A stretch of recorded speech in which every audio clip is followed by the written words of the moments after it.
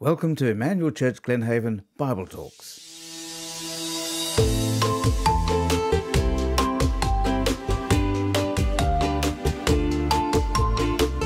Our church is committed to growing together in Christ.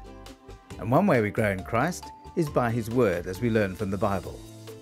Our prayer is that through these sermons, you will grow in your love for Jesus and trust Him more.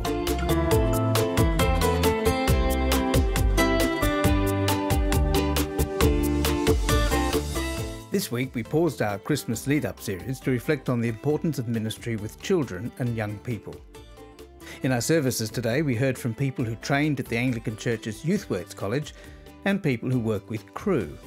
Cru is a Bible-based interdenominational Christian organisation which runs camps and other ministries for children and young people. We also heard from people at Emmanuel Church who teach Scripture in schools and others who serve in our home-based kids and youth ministries. Our Senior Assistant Minister, Paul Gaetjens, is a graduate of Youthworks College. Today he shows us how the good news about Jesus transforms people and brings them into a new community, a family, that embraces all kinds of people, of all ages. But before we hear from Paul, let's listen to the Bible. The reading is Acts chapter 16, verses 11 to 15. From Troas we put out to sea and sailed straight for Samothrace, and the next day we went on to Neapolis. From there we travelled to Philippi, a Roman colony and the leading city of that district of Macedonia, and we stayed there several days.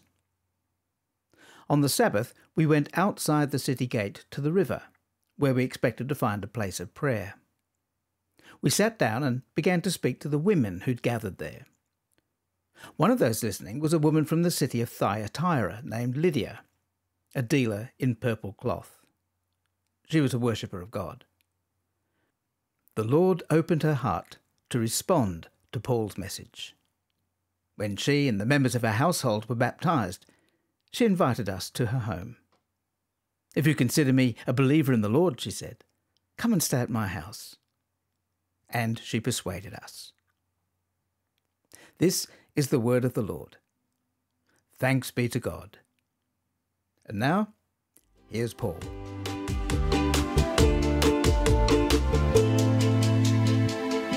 Our Father, thank you that you have brought us here in community as family.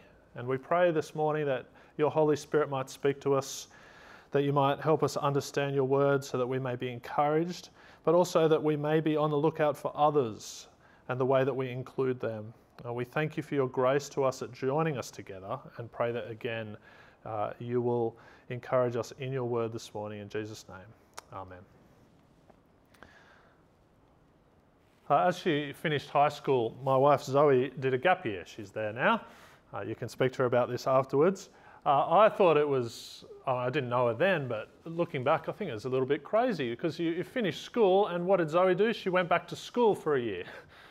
Why would you do that? Well, the reason is because she went with an organisation called Rotary, and she went to school in Switzerland. So, that makes a bit more sense. But one of the things that fascinated about, as Zoe shared with her experience of being overseas for a year away from her family, was the families that she spent time with. She called them her host families. They essentially hosted her in their households. And she often referred to them as her host brother or her host sister, her host dad, her host mum. And I thought it was quite strange language.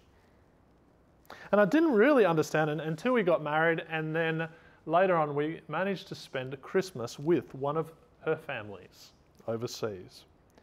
And I truly understood what it was to be welcomed as a member of that family. It was at Christmas time, and I have fond memories of singing Christmas carols, or I think they were Christmas carols because they were all in German. But they actually had lit candles on the Christmas tree. Can you imagine that, Wardens, if we did that? It was like fire hazard. But it was beautiful, and there was this sense that their family was my family. I came to understand, just like Zoe did, that this was a mum, this was a dad to me. I wonder if you've experienced such a sense of warmth and inclusion. It may be something you've had at a particular time of life when you had such a sense of belonging to a group of friends, or even just fleeting moments in your life where you felt safe. I hope that we know such a depth of relationship, but I also suspect that it's not common enough. That often we do struggle with inclusion, whether it's social cohesion or emotional safety, and many of us are hurt when that's not provided by others around us. Well, today, as we've already heard, we're considering the place of children and young people amongst us and our community. And more than anyone, young people are trying to work out their place. Where do they belong in their families or in their schools or in churches perhaps? And particularly, where do they belong in their faith? And it's no doubt, I imagine if we shared stories amongst us, that many people become Christians before the age of 18. But much has been written on the breakdown of community and family in recent decades, and more currently the effects of COVID on relationships and the changes in how we do and are able to relate to one another, and particularly for young people, the pressures of social media and finding acceptance. And layered on top of this is that fear of rejection that we all know what it feels like, but it seems to be exaggerated in this day and age. So where does the gospel intersect? I want to suggest that the gospel provides an alternate view of reality, that it holds out a picture of belonging and security and community in such a way that it's unrivaled in this world, because we're invited to be part of the family of God. Matt Chandler sums it up with this phrase: Jesus takes strangers and makes them a family. It's an invitation for us, held out, to come and know the goodness of God as a Father, to be welcomed as a brother and sister into his family. Now, I know we often talk about this, it's kind of a conceptual idea, yeah, I'm part of God's family. But often our experience of church or the Christian community is sometimes a little clumsier than that. And at worst, it doesn't really reflect the inclusivity and love of Jesus at all. However, it's what God has called us into. It's the model that he's given us to be his people in this world, to reflect something of his love in community as his family. So let's come now to Acts 16, where we find the early formation of the church at Philippi. Now, it's the middle of the first century. The disciples and others are spreading the word of God to various regions, and Paul, as his practice, comes into this community and begins to plant churches and attend synagogue and such things. But when he comes to Philippi, there's no synagogue, there's no church. And he'll write later a letter to this Philippian church that begins on this day. There's so much to glean from this passage, but I think there's two things that I find most fascinating. Firstly, the diversity of who hears and responds to the gospel, who actually attends this kind of first church, if you will. But secondly, how more than once it's the whole household that comes to faith. The first group of people who respond to the message of Jesus are Lydia, which we read, and it's her whole household. We read that Lydia, a dealer in purple cloth, she was a worshipper of God. That's what we know about her. So she had some connection to the Jewish community. Perhaps she believed that there was one creator God. But more particularly, it's pointed out that she was someone of social and economic standing. Purple cloth was not just scraps, but it represented wealth. Purple clothes were for the rich and the royal. Lydia hears about Jesus.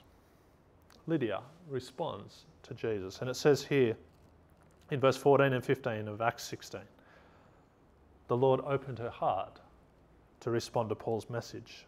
And when she and members of her household were baptized, she invited us to her home. Now imagine if we did share stories of how we became Christians in our congregation today, we'd hear lots of different stories. It's like when couples are asked, how did you meet? I was at Isaac and Josie's wedding last Saturday, as a number of you were, and a couple of times I was asked, how did I meet Zoe? As an aside, if you haven't heard the story of how Michael and Anne met, it's worth asking them over morning tea. It's a bit of fun. But so much more important is this question. How did you meet Jesus? And we should share these stories with each other because they remind us of the goodness of God, but also how God works in all circumstances through all different people. For Lydia, she was ready to hear about Jesus and Jesus opened her heart. But more than that, within one verse, we don't know how much time had passed here, but her whole household is baptized. Now in the first century, the household wasn't just husband and wife and a couple of kids like the Simpsons. It was a bit more like mum, dad, there's cousins, there's grandparents, there's everyone. In fact, in the first century, there was probably servants and servants' families, the extended view of what we see as a household. And so here we have Lydia's heart open, but the gospel takes root across her whole circle. But it's not the only time this happens in Philippi. Now, if you read the next section of Acts 16, Paul and Silas, this is the summary, Paul and Silas continue to share the message. They then get embroiled in some controversy because they release a young slave girl from a demonic spirit, and that causes a whole lot of uproar. In fact, they get thrown into prison, they get tortured in prison, and then in the middle of the night there's an earthquake and the doors are flung open and the jailer's about to kill himself because of what's happened. It's super dramatic. But what's the most dramatic thing that happens? The jailer hears about Jesus from Paul and Silas and becomes a Christian. This Roman who's put in charge of torture and imprisonment. But not only that. Let's read in Acts chapter 16, verse 31 to 34. Believe in the Lord Jesus and you will be saved, you and your household, Paul and Silas say. Then they spoke the word of the Lord to him and all the others in his house. At that hour of the night, the jailer took them and washed their wounds. Then immediately he and all his household were baptized. The jailer brought them into his house and set a meal before them. He was filled with joy because he had come to believe in God, he and his whole household. You see the emphasis? It's not just him. Now I want you to imagine the first Christmas at Philippi. Here's a wealthy, God-fearing businesswoman and her whole household, together with a Roman jailer, hopefully a former torturer by then, and his whole household. And throw in potentially the young slave girl who can't make money for her owners because she's no longer controlled by that spirit. Maybe she was included too. Well, what kind of place is this? What kind of church is this? Well, the gospel crosses all social boundaries and it crosses economic boundaries and religious and racial and every boundary. When Paul writes to the church in Ephesus, he uses the very same term, household, to describe God's family. It says this in Ephesians 2:19, consequently you are no longer foreigners and strangers, but fellow citizens with God's people and also members of his household. God takes strangers and makes them into family. Now together we are the children of God. And the New Testament constantly reminds us of our brotherhood, our sisterhood. We are a household, a family under God. And it's not just a conceptual approach saying, well, under God we're all equal, although that's true. But it's here, it's lived as a testament to the power of the gospel. And in case you think it's just a New Testament thing or something that just happens in Acts when the early church is formed. No, God has always been about bringing people together under his name. Even the formation of Israel in the Old Testament, as the promise was given to Abraham, it says all people on earth will be blessed through you. And later Israel was to serve as a light to the nations. And God says to them in Isaiah, nations will come to your light and kings to the brightness of your dawn. It's the work of God of drawing people together, Jew and Gentile, male and female, child and adult. The story of Ruth is one of the most beautiful examples of God drawing people to himself and to others. Because here, it's not just a concept. Two women had lost everything, land, children, husbands, and they're brought together when all seems lost. And God forms this family that will one day lead to the family of Jesus himself. When Jesus comes, we see the same heart of God, and he includes others in the same way. Jesus sits and eats with those on the fringes of society. He was accused. Why does he sit with tax collectors and sinners? And his answer here in Mark chapter 2, because it's not the healthy who need a doctor, it's the sick. The good news of Jesus changes people. It brings them into a relationship with God, and they recognize their own sickness and their need for grace and love and care. But it also transforms then their relationships with each other. For the gospel brings people together in a beautiful way that nothing else will. Coming back to Acts, this is what we see.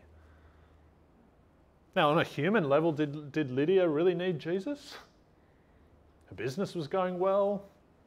She had an awareness of God. And it's easy to think of people around us in the hills, well, they've got everything. Are they really going to respond to Jesus? And yet at the right time, God opened Lydia's heart. So she realized, yeah, she did need Jesus. She was one of the sick who needed a doctor. And likewise the jailer, he had a steady job. He had a whole household. And yet God opened his heart and transformed the lives of all the people around him. He realized he needed Jesus. And so they form a new family, a new community that would have stood out and would have spread. Now today we're considering youth and children particularly, and we've heard from a number of people of their experience, and we're praying a little bit later in the service for the work of Youthworks and Crew in particular. They're both organisations that are intentional about reaching children and young people with the gospel. They help train people for church ministry, but they also reach out in various ways, especially through camping ministry, to young people. Now, I cover a lot of bases here because I both went to Youthworks College, but I also used to work for Crew, like a number of people in our congregation. Now, I could share many stories, but one thing I've learnt that is still true today is the word opportunity. Friends, we've got so many opportunities in our country, and particularly in New South Wales through SRE, where hundreds of young people every day on camp and in school lunchtime groups, in youth programs and events get to hear about Jesus. Now, each of us here might not have that personal reach, but I think today we can pray and support those who do. And my prayer is the same as Paul and Silas would have prayed for Lydia, that the Lord would open her heart, that the Lord would open their hearts to hear and respond to the message of Jesus. But I also want to suggest that the opportunities for the gospel start with us here. in our church community. As I said, we don't know if that slave girl got kicked out of her household at that point in time, but I'd like to think that Paul and Lydia and the jailer had a ready-made family for her. So what's the place of children and young people in this church? Well, I hope and pray that they will always be loved, that they will be cared for, that they will be prioritised, and that they'll be known by name. One of the values of this church I love is that where every person is known and loved. I think it's going to be on a banner soon out the front of our church, where every person is known and loved. They will know not just each other's names, but we will know them. That we won't just know them, but that they will be loved and feel loved. But also, they'll be reminded that they're known and loved by God. So how do we do that? Well, for young people, it's how we speak about them. It's the unwritten or unspoken ways of how we use our space and what we celebrate, how we value them in their service, whether we see them helping out or being a part of things. Whether it's cheering them on at the Christmas nativity that's coming up and celebrating with them, like we had a recent wedding, and when we celebrated Gaetjens' baptism a couple of weeks ago, where lots and lots of people came in the evening service and prayed and cheered and celebrated with her. And our prayer is that many more will hear about Jesus, that their hearts will be open to him, that they'll be included in the community of faith in such a way that they're reminded of how much God has included them in his household, in his family, because that's what he's done for each of us.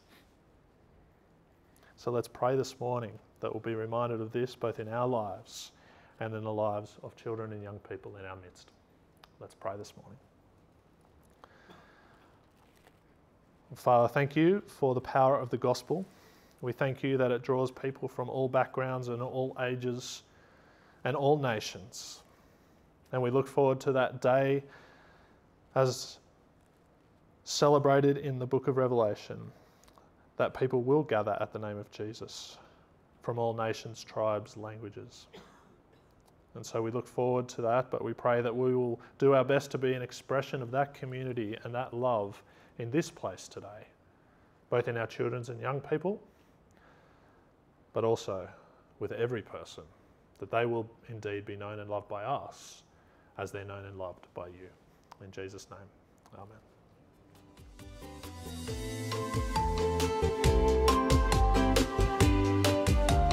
Thank you for listening today. We pray that God will use what you've heard to help you grow in Christ. For more information about Emmanuel Church Glenhaven, please visit our website, glenhaven.church. We look forward to your company next time. Bye.